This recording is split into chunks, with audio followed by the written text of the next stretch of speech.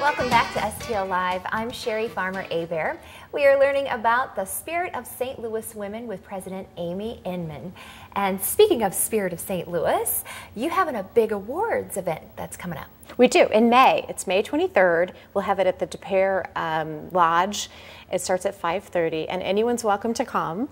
And basically, it's a big awards ceremony on our funding to all of these small nonprofits. So we get to give them the check.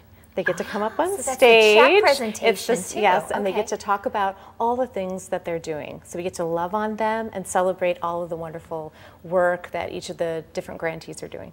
And speaking of, you invited everyone, so everyone is invited. Yes, everyone's invited. And you are looking for other women to join your organization too. Oh, absolutely. We are open to any woman who wants to be a part. And so we just have a monthly fee, and then all of that goes to the community every year.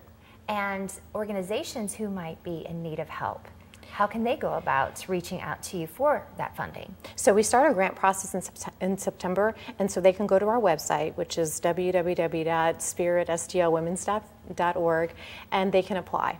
And so as soon as they put their application in, we use the Missouri Common Grant application, and they just will apply, and then we'll contact them.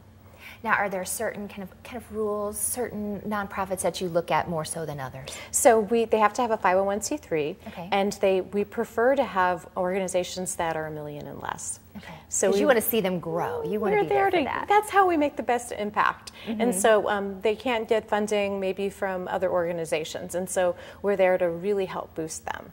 And so, we have 5 different categories. Okay. So it's social services, health, education, environment, and the arts. And so if they're in one of those categories or more, we will support them.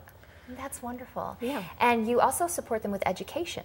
That's correct. So what we do is we have a large, we believe in having impact is through education and understanding our community. And so every month we have an education event to learn either about something that's going on in the community or a nonprofit and how they're supplying support to whatever that need is. So like this past month we had our Discovering Community event where we learned about what's going on with the heroin addiction in St. Louis and the different organizations that are doing wonderful work to support that. We had Great Circle talk to us about their new high school for kids that are drug addicted, as well as Affinia talked about the healthcare programs that they're doing with medical interventions.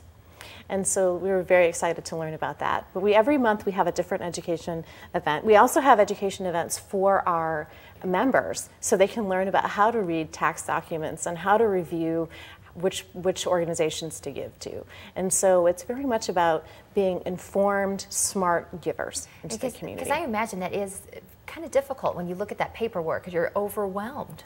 It's not that difficult if you know what you're looking for. And that's what you're there to help. Now, you'll help the absolutely. nonprofit organizations as well when it comes to that, too. That's correct. So we do help them with understanding what to do for how to apply for grants. And a lot of these are small organizations that may have never applied for grants before. And so it's going through that process of this is what you need, this is what looks good when you're applying. And so once then they receive a grant from SOS, the Spirit of St. Louis Women's Fund, then other organizations say, oh, they got that seal of approval, maybe I'll give them some funding. And so it's a great way to boost them also to other funders. And I know you brought some photos too with you today. Yes, so absolutely. Can we talk about those? Yes. So this is a wonderful group of women these are different members of the Spirit of St. Louis Women's Fund. We all come together and collaborate on different grantees, and this was at our wine event. Yes, we have a lot of fun as well, besides giving, where we learned about one of the grantees that I mentioned before is Home Sweet Home. Awesome. Yes. And Angel Arms, this is just one of 12 organizations that we have funded this past year. Angel Arms is a foster care organization that works very hard to make sure that they have sibling groups stay together, which is very difficult when you're talking about foster care.